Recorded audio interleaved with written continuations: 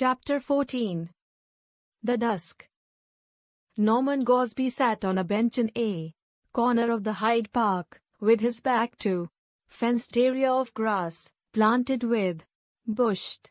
It was dusk, about 30 minutes past 6 on an early March evening.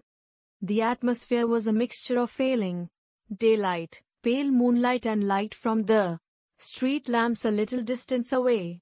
On the bench, by his side sat an elderly gentleman. He had the expression of a defeated person who refused to admit his defeat. His clothes were neither expensive nor new.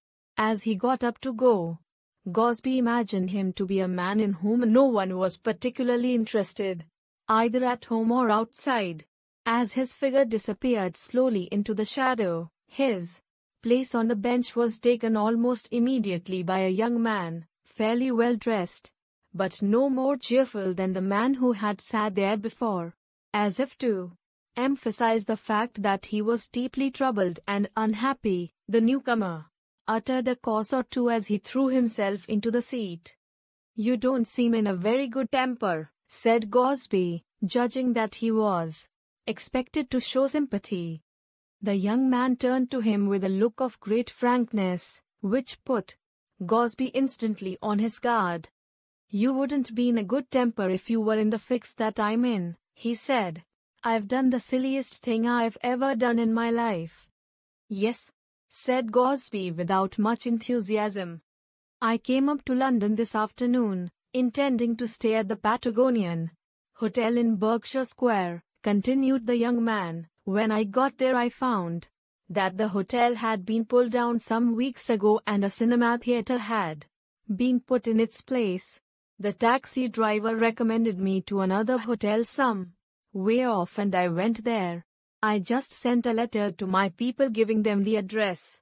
And then I went to buy some soap. I'd forgotten to pack and I hate using hotel soap. Then I strolled about a bit, had a drink at a bar and looked at the shops, and when I thought of turning my steps back to the hotel, I suddenly realized that I didn't remember its name or even the street it was in. Now that's a nice situation for a fellow to be in, who hasn't any friends or connections in London. I'm without any money, came out with only a shilling on me, which went in buying the soap and the drink. So here I am, wandering about with 2 pence in my pocket and nowhere to go for the night." There was meaningful pause after the story had been told.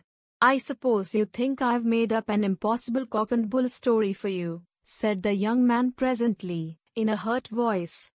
"Not at all impossible," said Gosby carefully. "I remember doing exactly the same thing once in a foreign city, and on that occasion there were 2 of us. Luckily we remembered that the hotel was on a sort of canal, so when we came across the canal we were able to make our way back to the hotel." The youth brightened up a little on hearing this. "In a foreign city I wouldn't mind so much," he said. "One could go to one's consul and get the required help from him. Here in one's own land one is far more helpless if one gets into a fix like this. Unless I can find some decent chap to swallow my story and lend me some money, I seem likely to spend the night on the bank of the Thames. I'm glad, however, that you don't think the story totally improbable." He threw a great deal of warmth into the last remark, as if perhaps to indicate his hope that Gosby himself might be such a decent chap. "Of course," said Gosby slowly, "the weak point of your story is that you can't show me the soap." The young man sat forward hurriedly, felt rapidly in the pockets of his overcoat, and then jumped to his feet. "I must have lost it," he muttered angrily. "To lose a hotel as well as a cake of soap on the same afternoon suggests willful carelessness," said Gosby, but the young man did not wait to hear the end of this remark. He hurried away down the path, his head held nigh, with an expression of well-practiced anger and pride. It was a pity, thought Gosby to himself. The bit about going out by one's own soap was the one convincing part of the whole story, and yet it was just that little detail that brought him to grief. If he had the brilliant forethought to provide himself with a newly bought cake of soap, he would have been a genius in his particular profession. With these thoughts, Gosby rose to go. As he did so, he gave a cry of surprise and anxiety. Lying on the ground by the side of the bench was a small packet. It had obviously fallen out of the young man's overcoat pocket when he threw himself down on the seat. In another moment, Gosby was rushing along the half-dark path anxiously, looking for a youthful figure in a light overcoat. He had nearly given up the search when he caught sight of the young man, standing uncertainly on the border of the road, evidently trying to decide which way to go. When Gosby called him, he turned sharply with an expression of challenge. "The important witness to the truth of your story has now appeared," said Gosby, holding out the cake of soap. "It must have slipped out of your overcoat pocket when you sat down on the seat. I saw it on the ground after you left. You must excuse my earlier disbelief, but appearances were really rather against you. And now, if the loan of sovereign is any good to you." The young man replied by taking the coin hastily and pocketing it.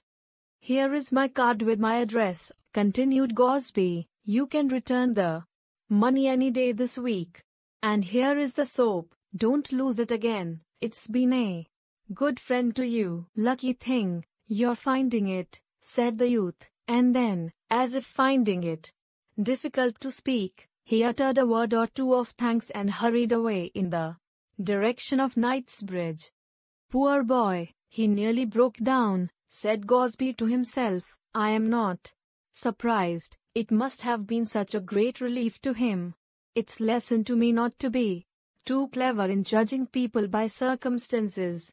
As Gosby walked back to his seat in the park, he saw an elderly gentleman looking and feeling with his hands beneath the bench and all around it. Gosby recognized him as the man who had sat there before the young man. "Have you lost anything, sir?" he asked. "Yes, sir, a cake of soap,"